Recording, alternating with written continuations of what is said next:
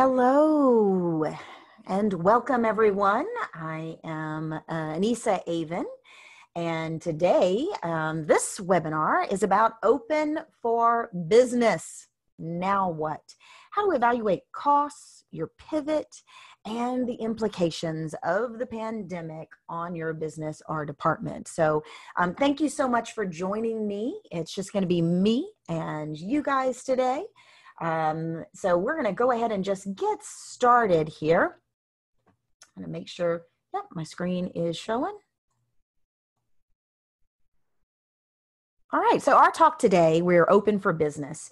Well, we all know it's complicated, and my aim is to provide some structure and a framework around how to strategically think about your tactics and evaluate your strategy and prepare for both the short and the long-term changes that all businesses will face as we overcome this pandemic.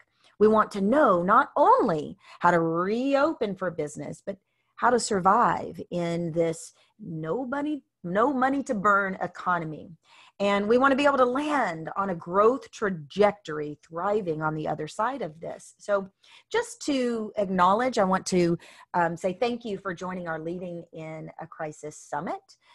We will be having experts and subject matter thought leaders all throughout May. We have over 30 something already recorded. So come back often, listen to the replays, attend one or attend all, up to you, whatever you find is helpful. But we're doing this every Wednesday and Thursday through May. And the intention is to bring you actionable business and HR strategies for navigating crisis and change. And we would not be able to do this if it weren't for our sponsors. So I want to say thank you to the Whitmarsh Consulting Group, a group of super talented multi-channel marketing experts that are ready to serve and have some unique experiences helping organizations pivot during this difficult time. I also want to say thank you to our sponsor Insperity, and Insperity is HR that makes a difference. When I reached out to Insperity and said, would you be willing to sponsor? They raised their hand and said, absolutely. What can we do to help? And then I said, well, what can you offer our audience members that would be helpful at this time? And we got to talking. We talked about how most HR budgets, even if it was rock solid going into 2020, have now been crumbled up and put in the waste bin, and because everything has changed for so many of us. And they said, well, how about we enable folks with a free HR financial analysis report and debrief? And I inquired a little more, found out that that is a pretty big deal. It's going to allow HR professionals who have a budget to compare what their plans are against what really successful organizations do in similar stages of development, and just have a confidential conversation about the real cost burdens going into 2020 and 2021 now that things have changed. So if that would be supportive of you, you can take advantage of that at turnkeycoachingsolutions.net/HR report. Now I want to talk a little bit about what I call my entrepreneur genes, because I think it's important that you understand where I'm coming from in this webinar about, okay, how do we pivot? How do we become resilient? How do we thrive during this difficult time? So just to share a little backstory, I was born with entrepreneur genes. You see, my father was an entrepreneur, as was his father. Both sets of my grandmothers were entrepreneurs. My husband is an entrepreneur. My mother worked in our family business most of my life. And before that, she worked in her father's family business. All of us siblings, there's 4 of us, either have our own business or are commission-only salespeople. Finally, my daughter wants to be an entrepreneur. You see that handsome kid right there in the A&M shirt? That's my son. He's running as far as he can away from business ownership. He wants to be a teacher, which frankly may make him the bravest one of us all. But the reason I'm sharing this with you is because I've grown up with a business heartbeat. I live it, I breathe it, I'm passionate about it. And so my take on business resilience is a little bit different for a variety of reasons. So founded Turnkey Coaching Solutions with a group of other coaches in 2004. And so as an entrepreneur, we've had to pivot ourselves many times. 2008 hit us really hard during the financial bubble. 2016, when all eyes in the entire USA were on the television set waiting for who was going to be our next president. Oh, I thought that was going to be the most difficult time. Because as we all know, learning and development is one of the first budgets that get caught. So the structure of my thinking is all about business resilience. And to be resilient in business, we got to look at the fact that we have facts, right? We know that normal life has stopped for more than 1 billion people around the world. And while some really smart folks have put forth some predictions and noteworthy forecasts, no one has a crystal ball and can predict with certainty what the exact path forward will require, much less the impact of this pandemic on people and society and the economy and our businesses and our culture and our relationships. So our agenda today is to put a little framework on what we can control and what we can put our attention upon. So we're going to talk about our first priority as business owners being workforce health and safety. We're going to talk about other business considerations and how to go through a checklist as we reopen for business. We're going to talk about what it means to get lean in our organizations.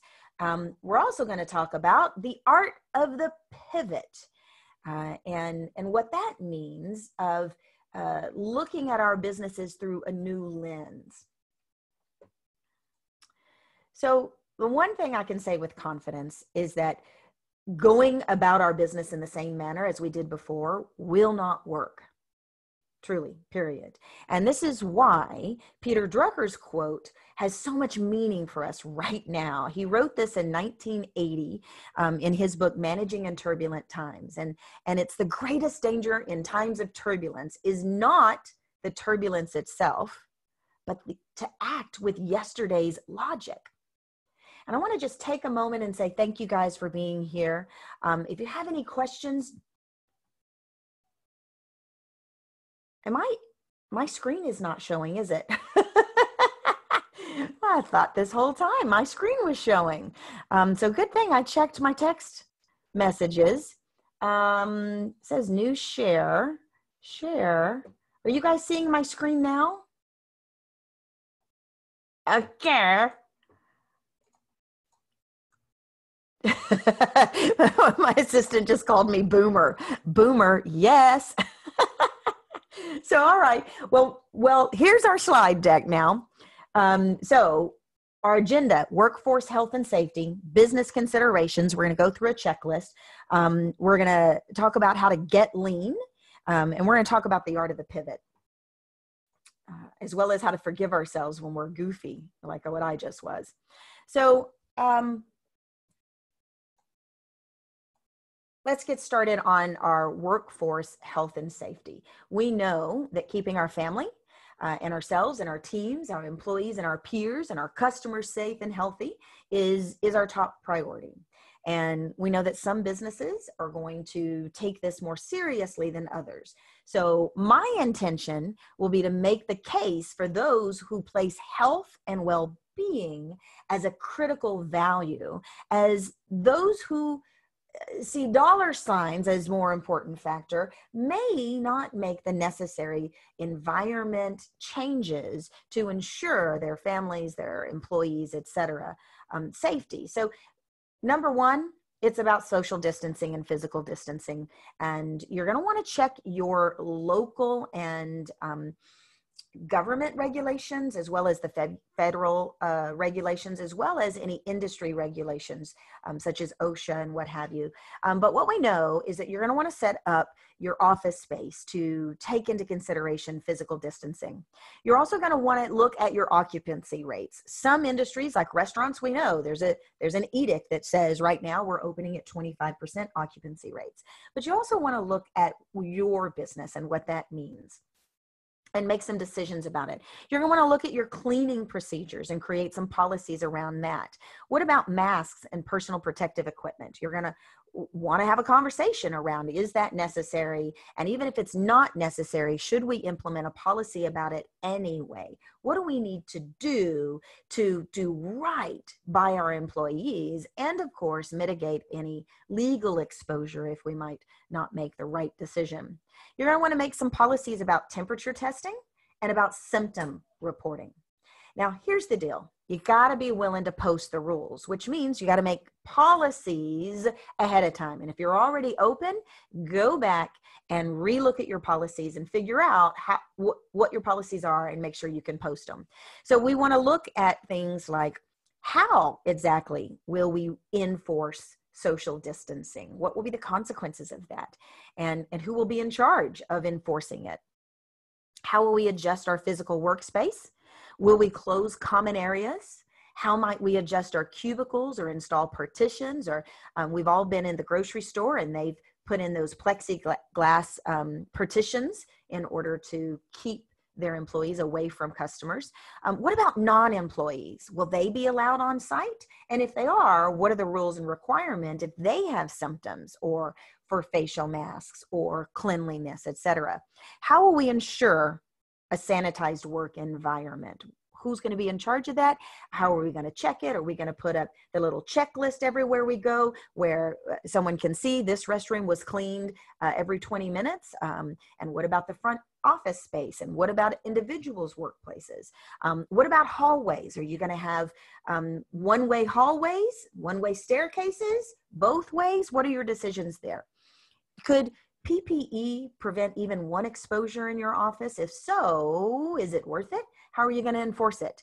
And under what conditions will we take temperatures and expect and communicate with employees about articulating when they're not well or when they suspect someone on their team is not well?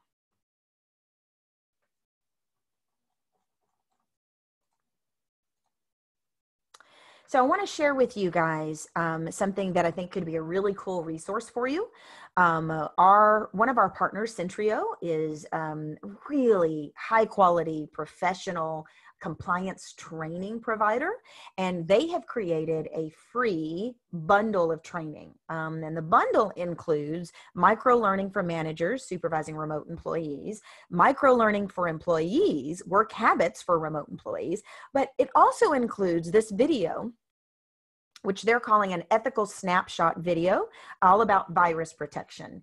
And it's a short, flexible video with just snippets around virus protection and cleanliness and disinfecting and washing your hands. And it's free, and you can use it on your marquee when someone comes in. You can push it out to your employees via email or on your intranet. But I would encourage you to go get it and use that as a resource so that you know you're articulating and communicating deliberately about your policies. You can find that at turnkeycoachingsolutions.net/virus protection. So I went hunting for what employment law attorneys and labor attorneys are advising businesses about what to do when an employee contracts COVID-19. And in full disclaimer, this is not legal advice. I'm not qualified to give legal advice. So please consult your employer law attorney. And it seems that attorneys agree that an employee's health information, including a positive coronavirus testing result, is protected under federal privacy laws. However, positive coronavirus tests by an employee is considered a work-related incident and is an OSHA reportable incident. Thus, this means we cannot disclose the name of the individual who has been tested, but we must report the positive test, and we must inform everyone on our team and our vendors or our suppliers, etc., that when someone has tested positive, don't report their name, but we must let the other folks know you may have been exposed to someone who has tested positive for COVID-19. So it's important to have your policies. It's important to be clear about those. It's important to communicate those. And you're going to want to keep up with HR related government compliance issues. And personally, I know that employment law evolves almost on a daily basis. And certainly right now, there are some assumptions that we can make about what those compliance and policies and procedures are going to look like. So overall, my policy is do what's right, avoid tragedy, avoid becoming a target of a lawsuit, just by simply doing everything that you can within your power to ensure a safe work environment and having high values and integrity when it comes to reporting, keeping others safe, contact tracing, etc. If you're not sure, I suggest meeting with a professional employer organization, a PEO. Of course, one of our partners that's sponsoring this event is Insperity. They keep track of all the compliance needs across across all states and districts and cities so that we don't have to. So I highly recommend reaching out to your employer lawyer, employer law attorney, as well as a PEO. So let's look a little bit at a checklist for reopening your business after disaster. One, a post-crisis working and business environment. We know it's not business as usual. So will we reopen the business the way it was before the crisis? Probably not. How quickly can we expect to reopen, break even, and be profitable? You're also going to want to look at how quickly can we get sales, fulfill orders, and restart our engines. You're going to want to determine the financial health of your business. You're going to want to conduct a financial analysis of the financial health of your business, your organization, your business unit. And that means, how can we expand the business? How can we reposition our products or services? How can we shrink the business expenses? And of course, should we? And what factors indicate we should close the business?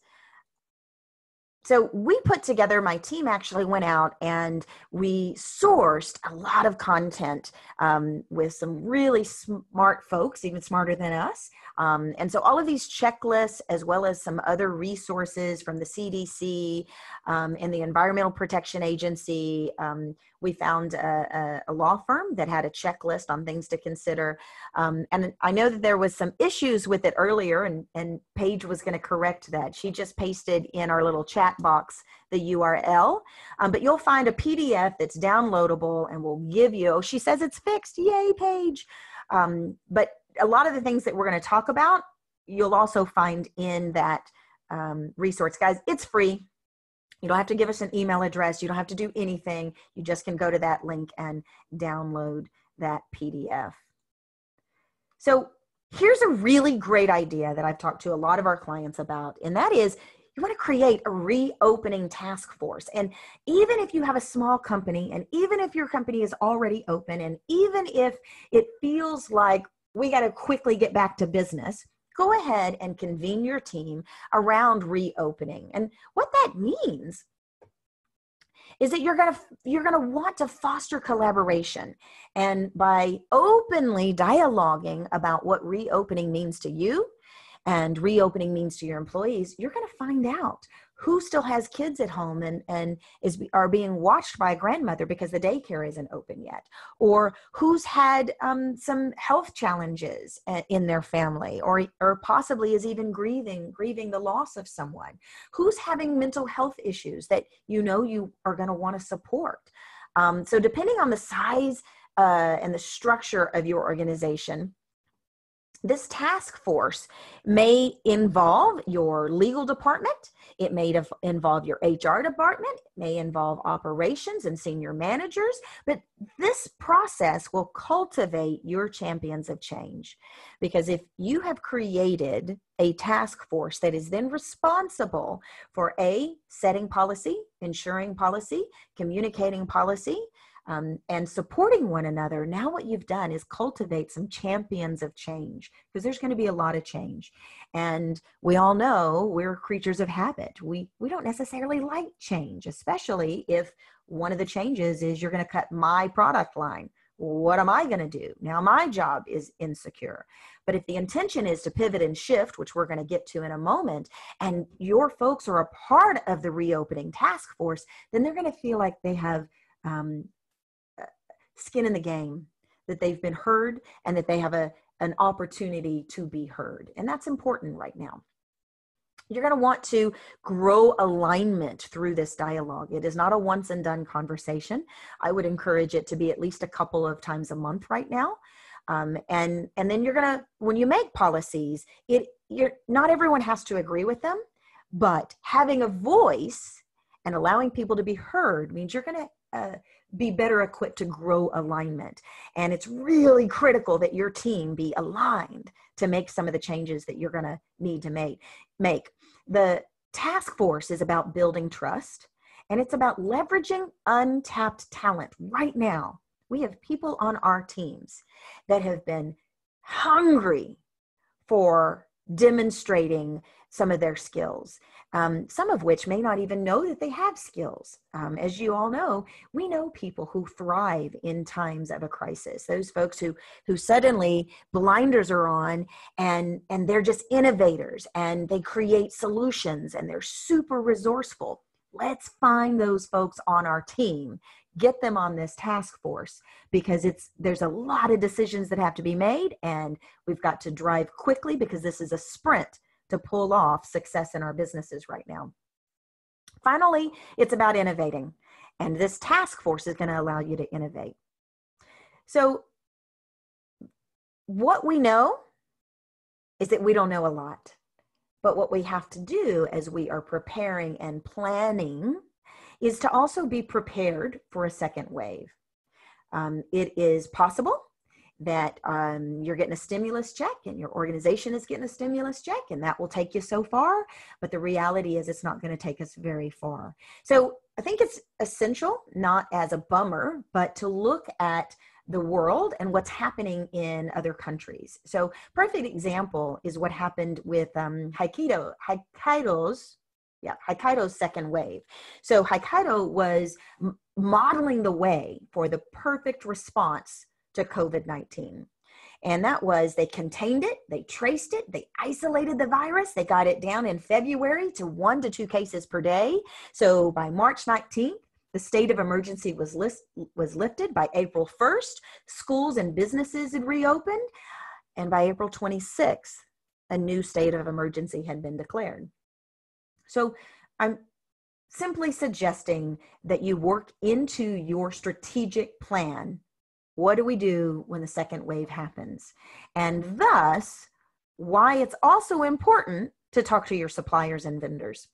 And this means you're going to be looking for how to directly assess your supplier's capacity to operate. You're going to want to ask questions and request evidence. One thing we know for sure is that COVID-19 is forcing companies and entire industries to reconsider their supply chain model. We know with certainty that many organizations are highly dependent on external manufacturing to fulfill their raw material needs and or their finished product needs.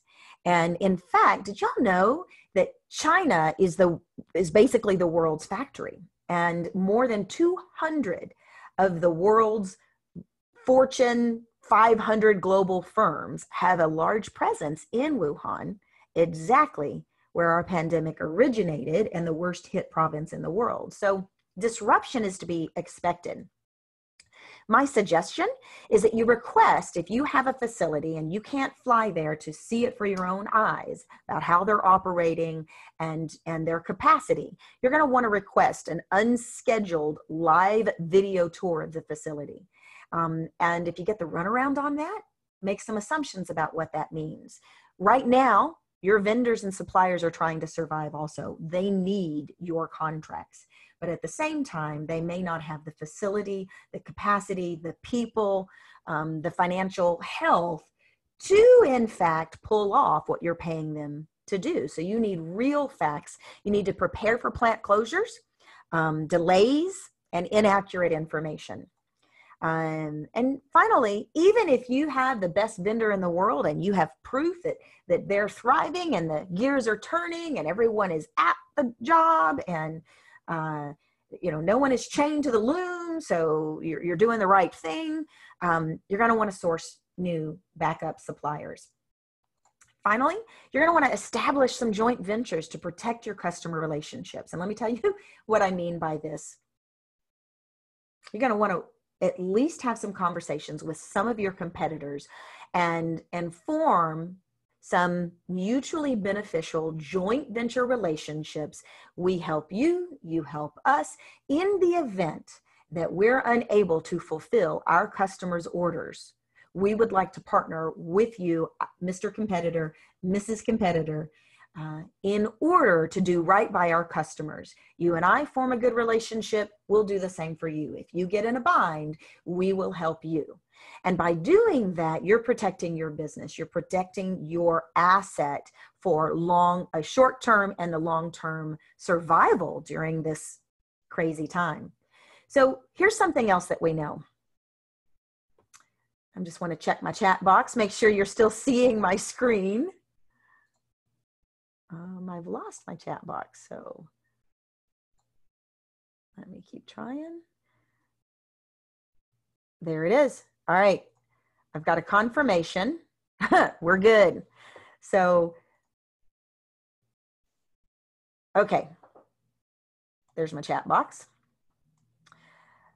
So the one thing we know is that our frozen economy will need some time to thaw, and it's complicated. Reopening is complicated, and a phased approach and timid consumers, and some industries will reopen before others, and some businesses will not be able to sustain a flat reopening. They just won't.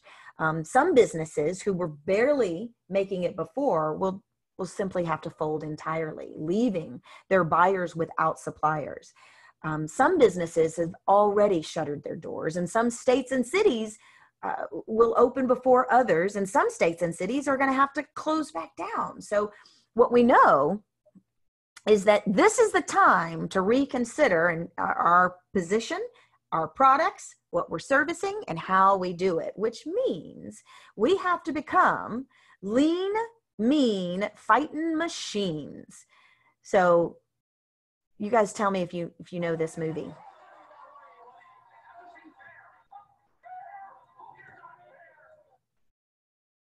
Oh, it stopped playing.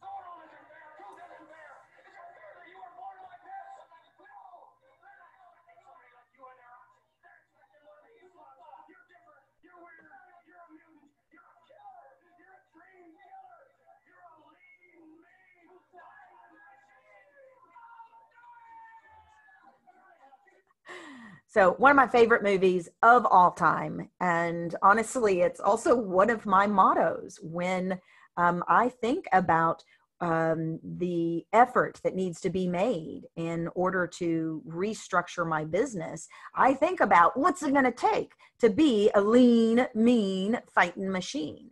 And that means it's time to prepare for some costs. And as we talked about earlier, the emergency relief funding may prop some of us up just a little bit, but it's not going to keep a company afloat. So for the short term, we want to look at really being smart about cutting costs. And we're going to look at nice to have versus does it generate revenue? Convenience and ease versus is this about generating revenue? Is it about excess and brand luxury, or is it about generating revenue, right? And I'm going to keep saying that. Is it about keeping the business going and helping us at bare minimum break even, or is it about what we've always done or how we've always done it? If there are aspects of your business that are underperforming, even if you don't want to cut it entirely, it may be time to put a stopgap in it. Stop the bleeding. If you have units, if you have software, if you have subscriptions, if you have labs, whatever it is that are underutilized, it's time to temporarily consider turning off the lights on that. Now, having said that, The last thing you want to do is to have your accounting team and, oh, Jessica said great outdoors. It's Stripes. So good guess though on the movie. That one was from Stripes with John Candy and Bill Murray. Great movie. I just watched it again recently. So you're going to want to look at not just having your CFO or your controller cut costs. You're going to want to bring in your other folks, right? Your marketing team, your HR team, your business development team, your sales team, and your operations. And you're going to want to charge them with bringing you solutions. Your executive team needs solutions from the trenches. If you have some organizations will just start cutting costs, and they'll say the CFO will go, we got to cut that, we got to cut that, we got to cut that. And what often happens is the very thing that will allow you to pivot and shift and generate revenue is now on the chopping room floor because not all parties were speaking to each other. So how many of you have heard of the $40,000 olive, right?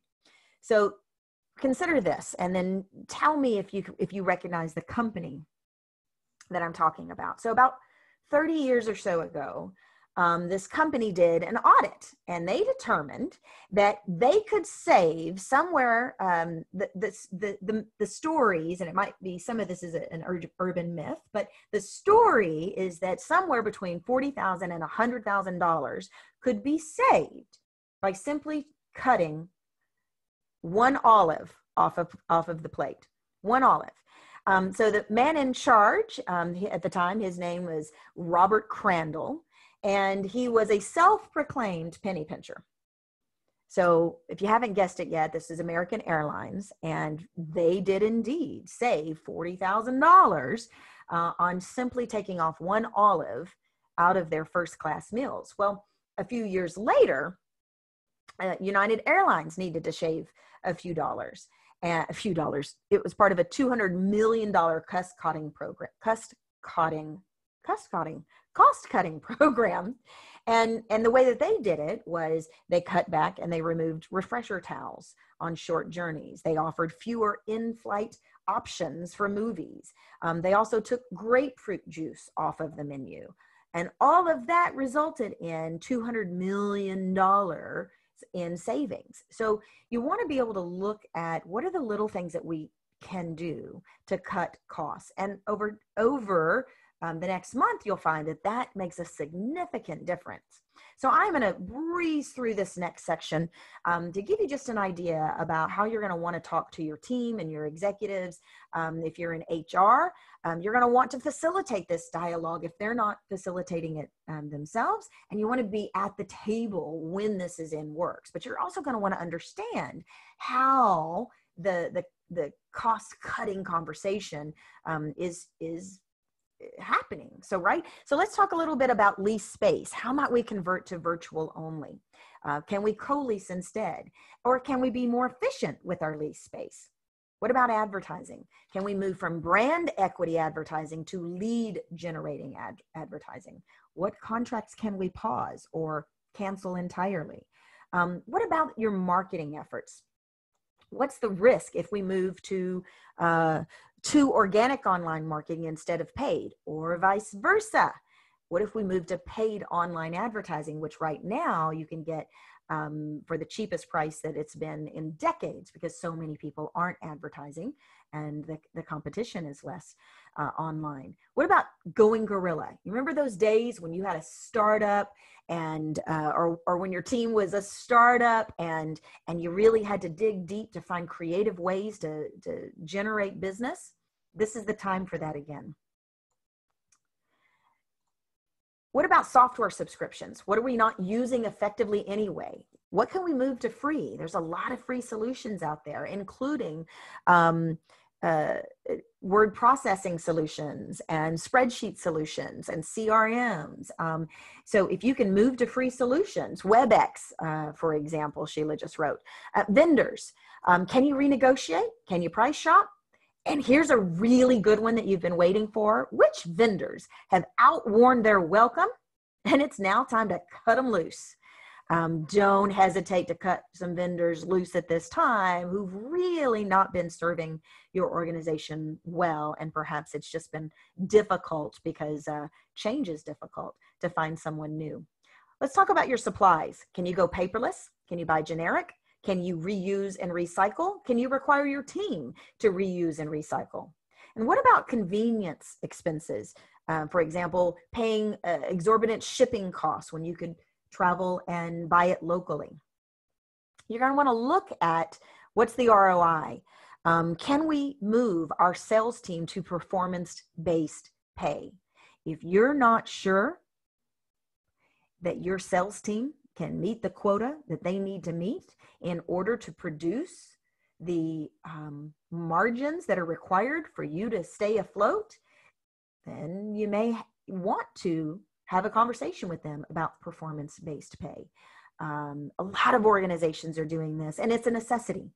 It's possible that you could lose some of your sales team that way, but the truth is, if you're not breaking even, how long can you go without moving to performance-based pay? What about each employee? Can you outsource or use gig freelancers instead? And how might outsourcing cut some of your costs? Can you create an intern program? What about leveraging untapped talents? How can you keep your real high performers and leverage them more fully? What about your customers? Which customers are a pain or cost more to keep, cost more to service? It's time to cut them loose too. Serve your primary customers better and look and see how you can do more with those customers who are your primary revenue generators. So one of the things that I wanted to briefly mention as we're talking about shifting and strategy is our team has put together a data-driven crisis strategy program to help organizations pivot and shift.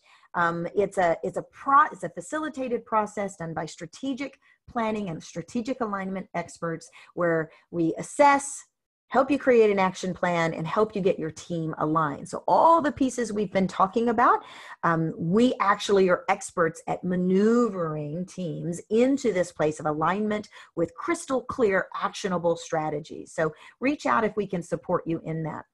Now we're going to talk a little more now about the art of the pivot. And there's a really good example in Forbes magazine this week called 10 Examples of how COVID-19 has forced business transformation. And what I found interesting, HubSpot did a research article, and they took data from over 70,000 global customers. And of course, what they saw is what we all know, that there is mass slowdown in business. But what we found interesting is that there's an increase in sales outreach, but as you know, a decrease in response rates to typical sales outreach. However, what they also found was that there was an increase in people opening their emails, an increase in people answering their telephones, and an increase in interaction with online marketing and online advertising portals, which is a pretty interesting statistic. I guess we're all at home and have a little more time to click emails, for example. So you're going to want to revisit your business model. Let me give you some examples of how other organizations are pivoting. Commercial airlines are offering cargo flights. Hotels offering day rates for work from home employees who can't get anything done with their toddlers around. Restaurants moving to sell fresh groceries and meats. Patagonia expanded their shelf-stable items. General Motors took their self-driving cars and they're making food deliveries. Fitness companies have moved their workouts online. We have we'll call her a friend of ours who had struggled to have her own yoga business for years. I'm talking maybe 15, 18 years. And she moved everything online and she's been super successful and profitable for possibly the first time in her business. So let's talk a little bit about diversifying your revenue. There's 3 things that you're going to want to look at because diversifying revenue comes down to changing 1, 2, or all three of these components. It's one, what you sell, who you sell it to, and how you deliver it. So it's about repositioning. So we're look at your existing products and juxtapose those existing products against growing markets. But you're also going to want to look at, what do we sell, but what do consumers need right now?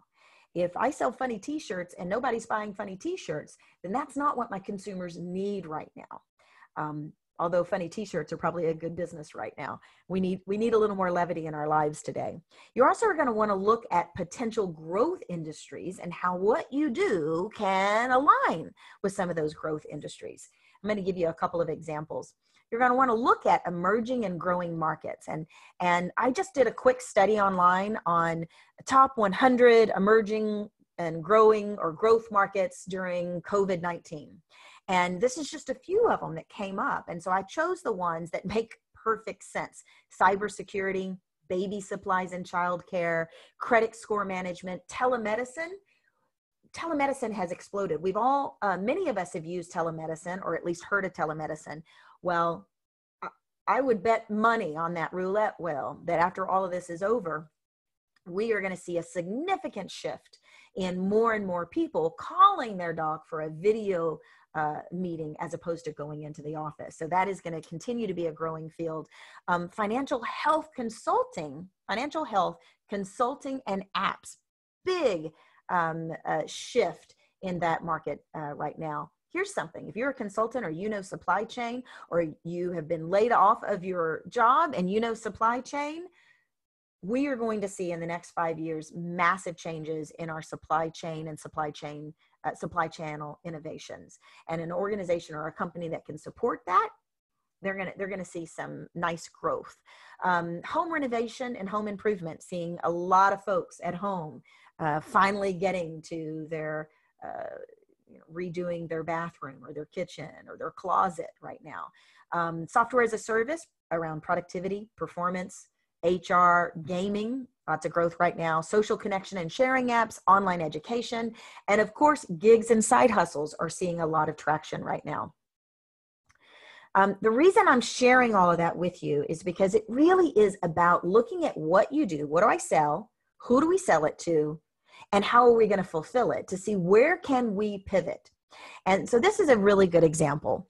Everlywell is a startup organization, and in a recent Inc. magazine article written by Tom Foster, editor at large, he did a really good article at sharing Julia Cheek. That's who you see in this picture here. She's the CEO and founder of Everlywell.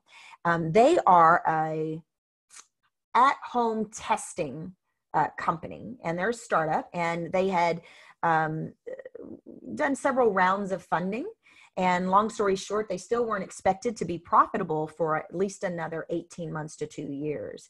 And so she was being interviewed on a podcast, and the interviewer said, "How come you're not doing COVID-19 testing?"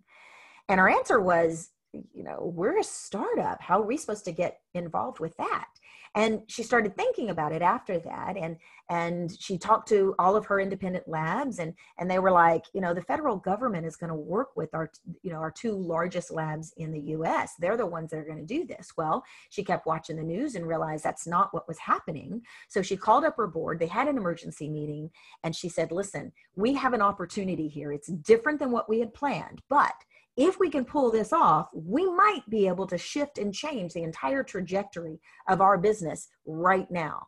And she talked her board into funding $1 million, and she split that up into those independent labs so that they had the money they need to start testing and figuring out how they're going to fulfill COVID-19 tests and make that part of their service offering. They did that in 2 weeks. So not all of us, right, have $1 million to pivot, but it's bold action that even considers the fact that we can. So you're going to want to reevaluate. You're going to look at your low margin goods and services, and you're going to want to change it. Push the pause button on those or reshift them. I want to give you an example. Bombas really cool online sock retailer. I think they're a $170 million company now. Who knew that you could open up an online sock company and do so well, right? Well, at the time when COVID-19 was first starting, in the US, their message was all about athletics and being outdoor, and they had to shift it quickly because people weren't outdoors anymore, and you don't want to appear tone deaf, which we'll get to in a moment. So they shifted to indoor comfy. They saw a boost in sales. Then they realized our marketing spend has to change. They realized that digital ads were cheaper. So they started spending more on digital ads, boosted their revenue again. They always have had a buy one sock, we'll give a sock away. But then they decided that a lot of the organizations where they were collaborating with were very busy helping frontline workers, healthcare workers, et cetera. And that there was a need in the homeless shelters for additional support beyond socks. So their charitable partnership team went out and formed a bunch of charitable relationships with other vendors, and now they're providing sheets, socks, soap, and who knows what else. So they rallied around the situation to repurpose and reposition and reevaluate what they do and how to do it to show up for this crisis. We want to look at repurposing your skill sets. What does your team do well that we can reposition them to do different? Bettina says, I like bold action. I am with you there, girlfriend. I want to give you just a couple of examples of what we've done at the risk of appearing, I don't know, self-advertising, but I'm really proud of our team.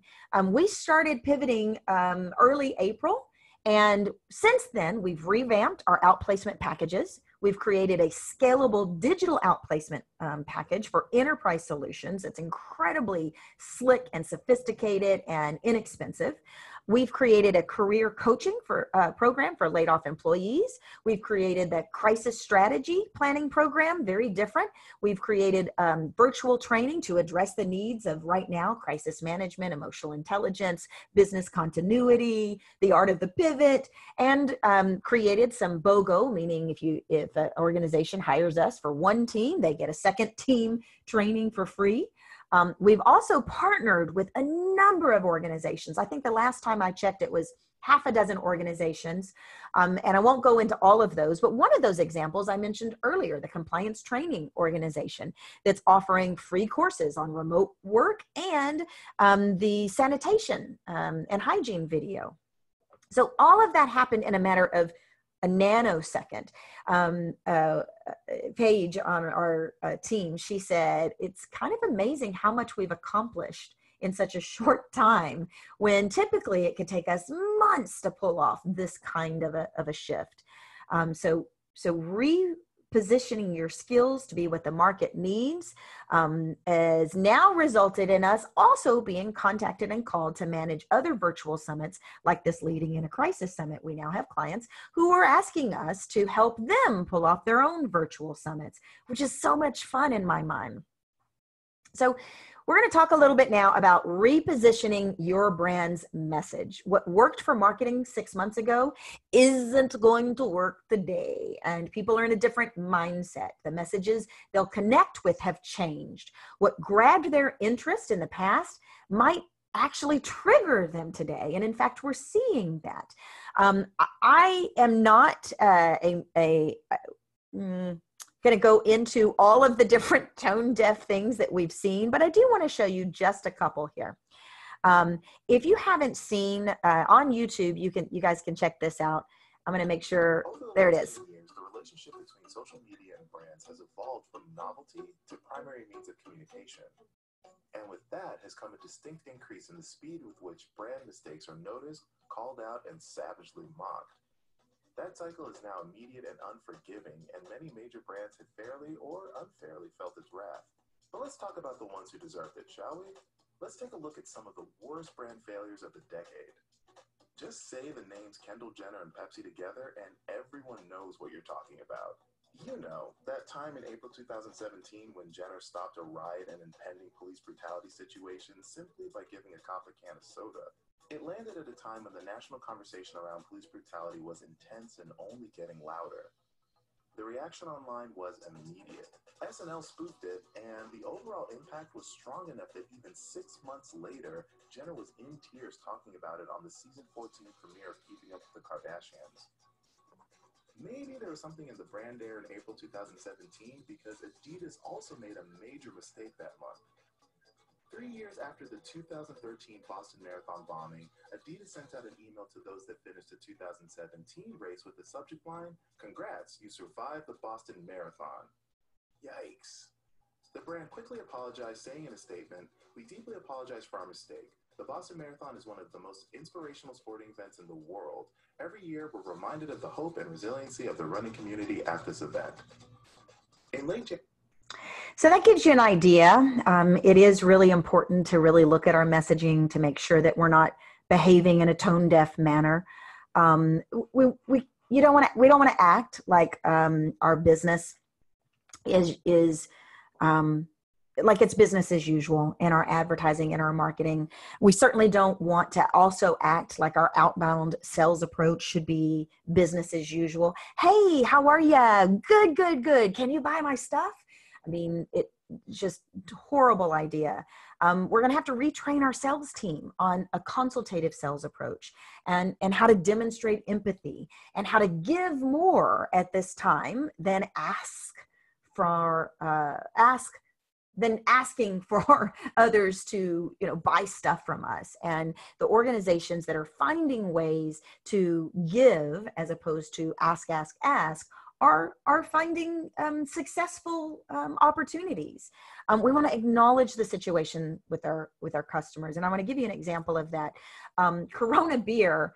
I was really a little concerned about them when I first heard about the flack that they were taking over this. So in April, Corona Beer had still, weeks into the pandemic, Corona Beer had not changed their website or their marketing at all. They were still, scantily clad, beautiful men and women on beaches, running and drinking their Coronas and having a great time, which we love when it's not a pandemic. But because of Corona's brand, they took a lot of flack over the insensitivity of not acknowledging the situation. And that can really hurt our brands very quickly with social media. Well, Corona heard, and this is what you'll find on their website today. We're donating $1 million to restaurant. I can't believe I just got choked up over that. Restaurant Employee Relief Fund. Learn more at rrf.us. We are committed to protecting this.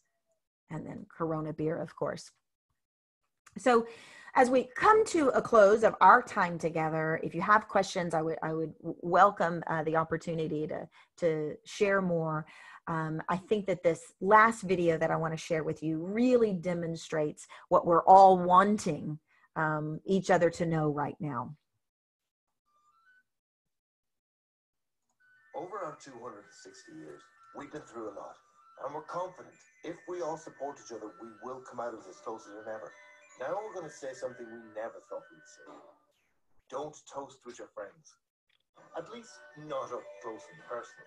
But remember, a toast isn't just about raising your glass, it's about raising each other.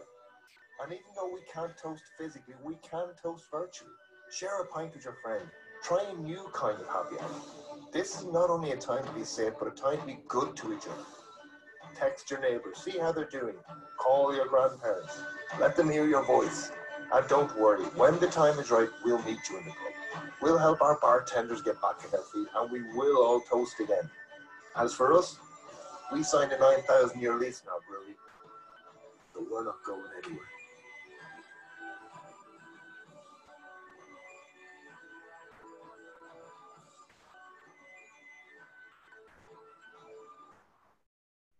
Really nice. Okay, that's twice now I've gotten choked up over commercials and marketing. For heaven's sake, somebody help me.